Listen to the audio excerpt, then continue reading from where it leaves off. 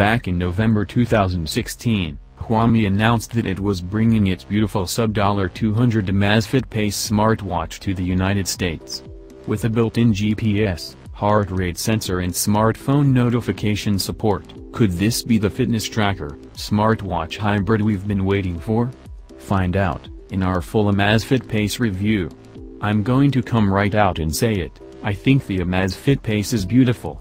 It strikes a great balance between sporty and classy that not too many other smartwatches can achieve. That's mostly thanks to the device's dark ceramic bezel, which not only looks good, but has proven to be quite durable throughout its testing period. The watch case also features a small, physical button on the top right edge, which acts as a home button as well as a way to wake the device. Surprisingly, this small, inconspicuous button is actually one of the watch's main downfalls. The watch comes with a 1.34-inch transflective color LCD display, with a resolution of 320 by 300. It's certainly not the most high-quality display I've ever seen on a smartwatch, but it is very impressive, especially for this price point. It's visible indoors, even when the backlight is turned off. Plus, this is a transflective display, so the more daylight that hits the screen, the easier it is to read outdoors.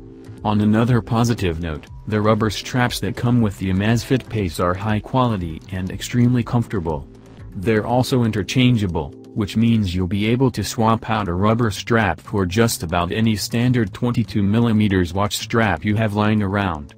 One of the other notable additions to the Amazfit Pace's design is its IP67 water and dust resistance rating.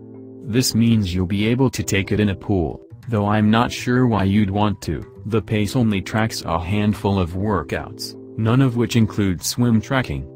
Distance tracking when running indoors is another story, though. On the treadmill at my gym, I ran 5.02 miles in all, though the Pace told me I only went 4.28 miles. Not that this is a huge issue, I had the correct stats on the treadmill, anyway, but it's still worth addressing. The watch also lets you calibrate your distance after the fact, which is pretty helpful if you're trying to keep an accurate activity history. Take a look at the screenshots below, compared to the image attached above of the Pace's heart rate readings.